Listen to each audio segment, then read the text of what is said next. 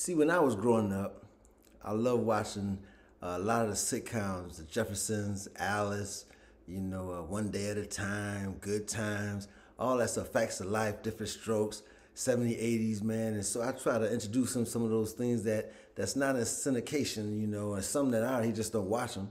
But today we're going to watch a little George Jefferson. That was one of my favorite dudes back in the day. And just before we get started, What's the name of the show? The Jeffersons. Oh, okay. The name of the show was The Jeffersons. And George Jefferson, which was funny because he always talked bad about white people, called them honkies and all this stuff all this time. But, and how he didn't like that, and he was like the man's man in the show.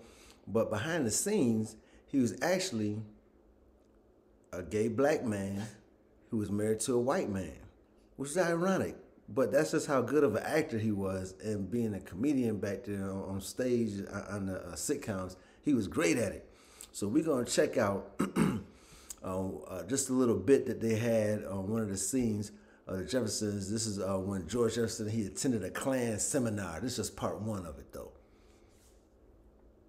Hey, sorry I'm late.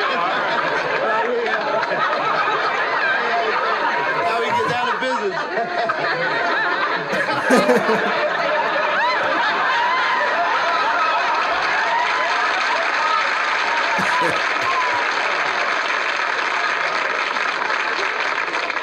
Don't mind me, go right ahead.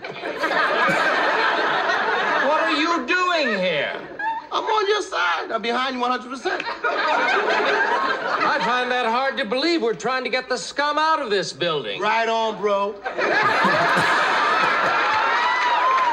I can't believe this. Oh, I told you this little guy is dynamite. You tell him, George. No. You listen to these guys because they are talking my language.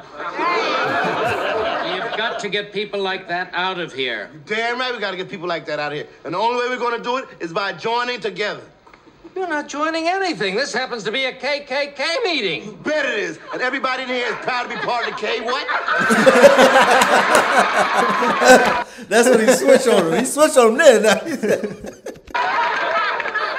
The scum we're trying to get out of this building is you, boy. Boy.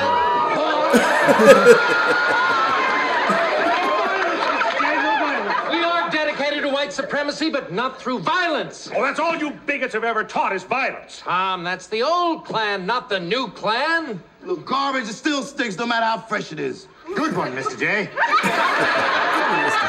Okay, you want to talk about garbage? I'll tell you what's garbage. The people on welfare living off white people's money, that's garbage. The people who are robbing white stores, tearing down white schools, there's your garbage, mister. You and your kind, you personify garbage. None of that is true. You just hope by saying it enough times, people will begin to believe it. You don't know what you're talking about, Tom. Oh, really? Well, for your information, I happen to be married to a black woman, and I don't have to sir, stand you are a black man. Now get out of here. Take that foreigner and your nigger-loving friend here. Black man, now get out of here. And take that foreigner and your nigger-loving friend here with you. Oh, that's enough. Now, hold it right there. It's one thing hearing it from you, but when you start feeding that trash to your kid. My son knows the truth and isn't afraid to speak it. Now, we'd appreciate it if you'd leave, because we don't like talking to Negroes. Don't worry, you don't have to do no talk with my fist shoved down your throat. And you call me violent? Well, you're living proof that white is right, that we are superior, that white supremacy is the salvation of this country. Dad! Dad! Oh, no. It's his heart. He's got a bad heart. You took the CPR course, kid. Help him. I don't know. We left early. Well, does anyone know what to do? Please.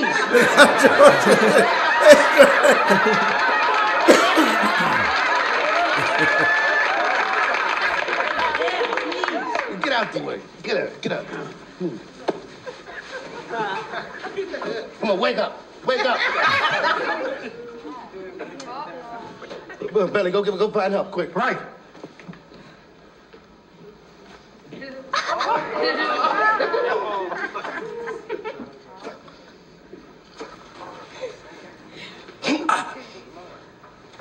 Come on. Breathe, you bastard.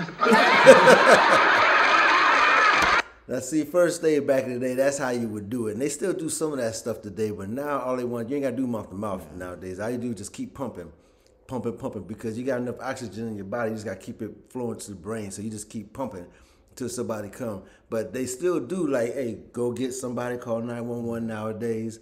And then you always shake the person to see if they're awake. And then you listen and you check them. Check the, see if you get a little pulse in the neck, and then you go to work.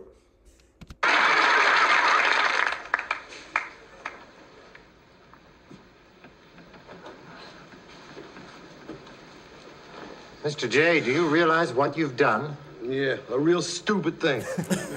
No, you saved a man's life. And that guy don't deserve to live. Oh, George, I know he's despicable, but everyone deserves to live. You did the right thing. Oh, yeah? Then why do I feel like I just got kicked in my stomach? You don't know, Willis. He wouldn't like nothing better but to see me swinging at the end of a rope. But for a second, you forgot that and just saw another human being. Yes, and that makes you a better man than he can ever hope to be. Mr. J, you breathed the life back into him. I should have inhaled.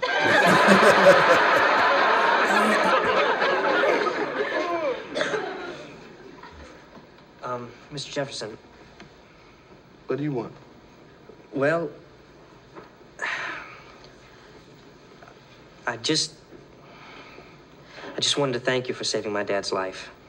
Oh, forget it.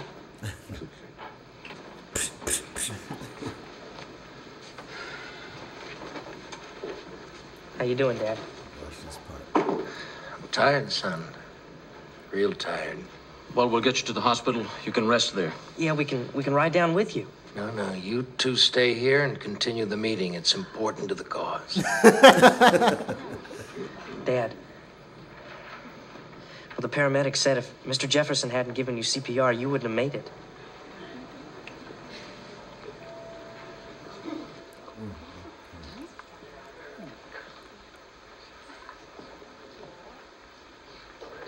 He saved my life?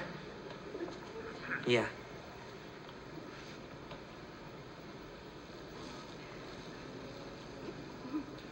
You should have let me die.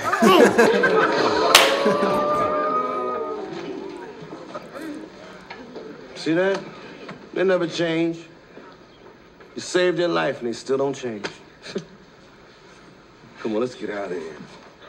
I don't know. I think they kind of messed up by trying to do a social thing there instead of just doing a comedy. Because I don't know what they could have said there. But he could have said a lot of things that could have made that a lot more funny. Well, this was... This is more of they wanted it to be... this scene, it was like, two parts also they did. But basically what they was trying to do is they was trying to let you know that bigotry and racism was alive and well. And this was in the 80s. And they still some that act like that in 2024. Man, that's years later, man. 80s. This was in the 80s, man. And that same thing, they could modernize that and it'll still be relevant for today. But they didn't, they did the funnies, but then they always wanted to mix in, some little realism, because what happened was George, when he had the cleaners, he started making money. So he moved out of the ghetto and he moved into this high rise. And he was like one of the only black people in the high rise. So when people would see him, they thought he was a bellhopper. Hey man, you the bellboy? Or hey, what you doing here? You the doorman? And he's, I live here. So he used to always have these white people that used to always come at him. So that's how it was set up, where they was having a meeting because they had like some break-ins and stuff. Mm-hmm. So that's what he was thinking he was going to say. Yeah, we got to get these people breaking in and out of here. So he was thinking he was talking about that. But he didn't know that they was talking about getting rid of black people. But yeah, so. You know how they could have done it? They could have, his son could have like, Jefferson, breathe the life back into you. And then, that would have been a good ending.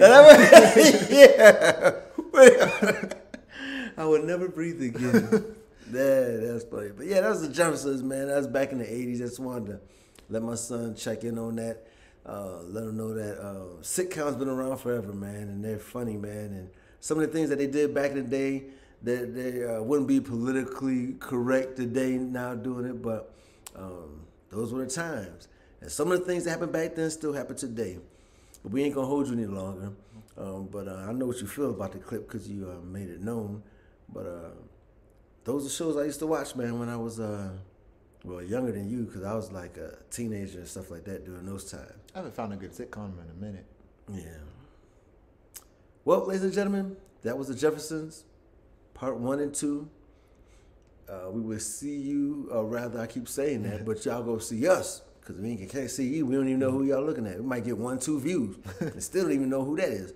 Might be us just checking. But y'all will see us next time here at the House of Time with your host, G-Time. Now, Nick of Time. And we will see you, like I keep saying, y'all will see us next time.